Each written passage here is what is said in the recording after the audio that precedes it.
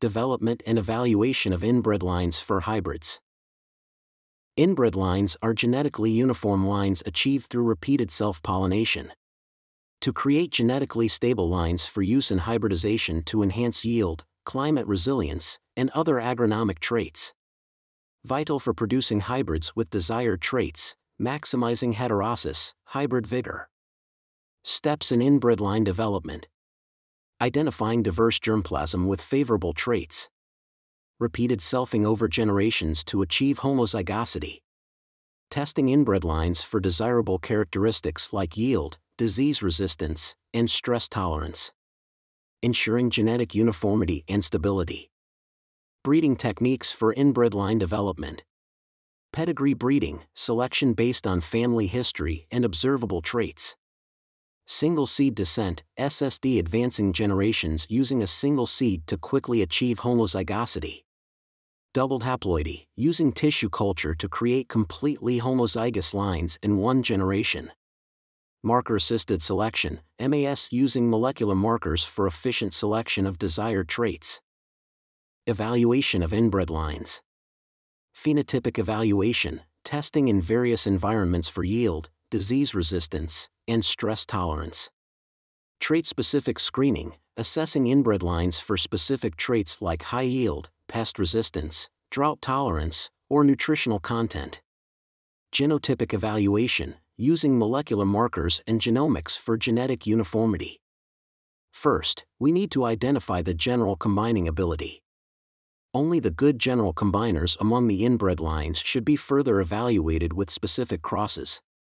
Hybrid development using inbred lines. Combining ability combines the genetic contributions of parents for traits in hybrids. Helps identify superior parent lines for breeding. General combining ability measures the average performance of a parent in hybrid combinations, indicates additive gene effects, cumulative effects of genes. Purpose of GCA analysis, identify parents with favorable alleles, enhance traits consistently across various hybrid combinations. Hybrid development using inbred lines. Specific combining ability, SCA, measures the performance of specific parent pairs. Reflects non-additive gene effects, dominance and epistatic interactions. Experimental design for GCA and SCA analysis. Diallel crosses, all parents are crossed with each other. Line times tester design, lines are crossed with testers, a few distinct genotypes. Partial diallel. Use of GCA, select parents for traits with additive effects. Use of SCA, optimize specific crosses for traits with dominant or complex inheritance. Benefits of hybrid varieties. Increased yield, resilience, and vigor compared to parents. Improved disease resistance, drought tolerance, and nutrient content. Easier harvesting and predictable quality.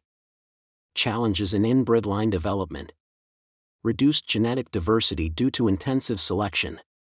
Multiple generations of self-pollination required. Performance of lines can vary across different environments. Developing resistance in lines is resource-intensive. Future directions in inbred line development. Genomics and molecular breeding, incorporating genomics for precision breeding and faster inbred line development. CRISPR and gene editing, targeting specific genes for enhanced traits. High-throughput phenotyping, using AI and digital tools for efficient trait evaluation. Climate-resilient varieties, developing lines with tolerance to changing climate conditions. Conclusion and applications. Inbred line development is critical for creating high-yielding, resilient hybrids. Widely used in crops like maize, rice, and vegetables for sustainable agriculture. Advanced breeding techniques are making hybrid development faster and more efficient, meeting global food security needs.